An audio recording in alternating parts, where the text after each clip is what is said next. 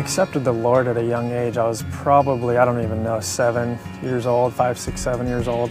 I've been to a few camps, and I think I really had felt like I met the Lord at those camps. It's like when you get away from everything and you can just really focus on Him, and just get all the distractions out. And then my best friend, when I was, I think freshman year of high school, he started smoking weed and kind of was getting into that, and I didn't really know about it at the time. And then, he's just one of those kids, he's my best friend, we hung out every day, and he kind of got me into that. And, I kind of slowly started to compromise. I was still going to church and I still love the Lord, but I was just kind of compromising that area of my life. And it was actually a total blessing.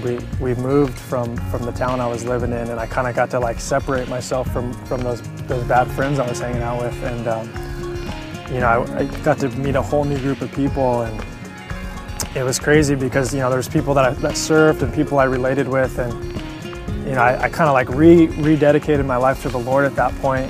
You could only be so strong. You need accountability. I needed that accountability of friends, and just iron sharpening iron. I needed that whole deal. And the feeling you have with God is just that peace He gives you is, it can't really, it's just, there's a feeling you get, My name is Ettinger from Huntington Beach, California. I'm a professional surfer, and I ride with a purpose.